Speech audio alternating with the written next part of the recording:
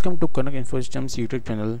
This is Pratyush and I am going to tell you about how to add a new menu in Navbar using JS. Have you ever thought of how message menu, activity menu or current company menu remain visible in any tab even if we are changing menu from sale order to accounting or to any view which is list to Kanban to graph to form? It always remain visible. It always remains so easily accessible. So how does it work? If we want to add a new menu like this one, then how can we do it? This is very useful as it is very convenient to perform related tasks. We can create something like quick ball, eyeball type functionality that we use in our mobile. So let's see how to add a new menu in easily accessible navbar. So for this we have to create a new JS file, JS template and isolated JS file. So this is the navbar menu XML. So here I have created a new template which is named as navbar menu. In that I have created a div container which has a class named as a navbar menu container. In that I have used anchor tag as a container. You can choose any container you want, which is div p or any container. Also I have used an icon tag for our navbar menu. I have created its JS file like this one. Here I have used Odoo module, which is an important part. Then I have imported some libraries like a registry and component. Then I have created a new class which is navbar menu, which is an extension of component. Then I have used a constructor type like setup. Then I have created a function inside it which is on click navbar menu. This will trigger when we click on anchor tag. Here I have used this t on click function. Okay, so when I click on this anchor tag, then this function will trigger by itself. Okay, after that I have assigned this class to a template which is navbar menu, of course. So here I am assigning navbar menu, which is a class, to a template named navbar menu, which is this one. Okay, then to add in this area I have used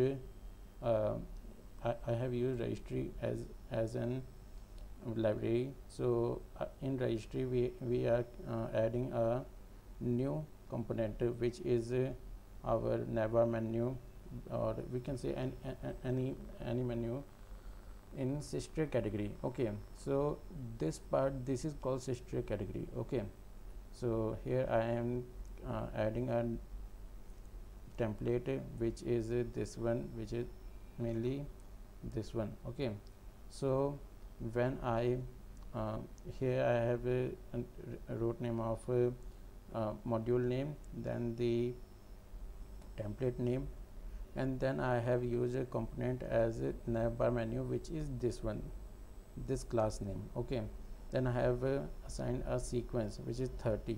Okay, you can assign it any sequence you want. I have assigned because I wanted to be it here. So this is the result mainly. Okay, so when I run this whole module, then this will give a result like this one. I have to put all these navbar menu JS and navbar menu XML in manifest in web.assets backend. Okay, then when I put this in this one and then compile, then the navbar menu will come here. Okay, we can use this for our related and any of tasks. Okay, so in here when I have used a debugger. Okay, so when I inspect and when I click on this, then this function must be triggered, and this function, which is this one. So when I clicking on this function is triggered. Okay, I can do anything I want. I can't perform any task we want. I want, like this one.